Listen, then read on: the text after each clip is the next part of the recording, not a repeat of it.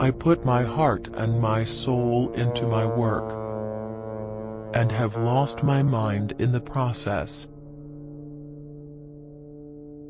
If one is master of one thing and understands one thing well, one has at the same time insight into and understanding of many things. As we advance in life, it becomes more and more difficult, but in fighting the difficulties the inmost strength of the heart is developed. I see drawings and pictures in the poorest of huts and the dirtiest of corners.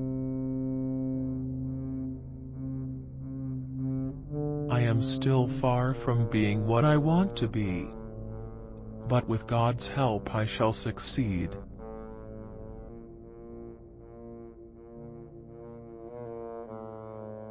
If you hear a voice within you say you cannot paint, then by all means paint, and that voice will be silenced.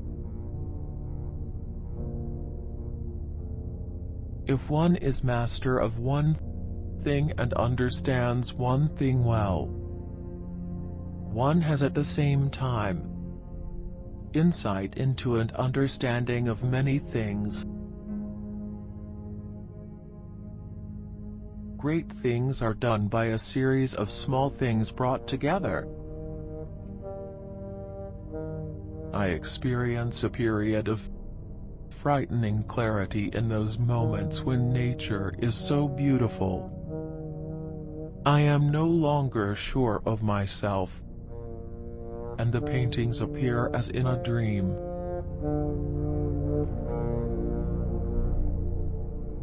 That there is nothing more truly artistic than to love people.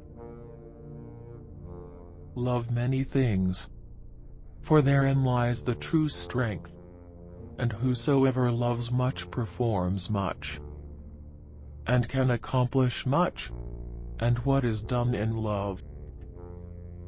It is not the language of painters but the language of nature which one should listen to. The feeling for the things themselves. For reality is more important than the feeling for pictures. In spite of everything I shall rise again. I will take up my pencil, which I have forsaken in my great discouragement, and I will go on with my drawing.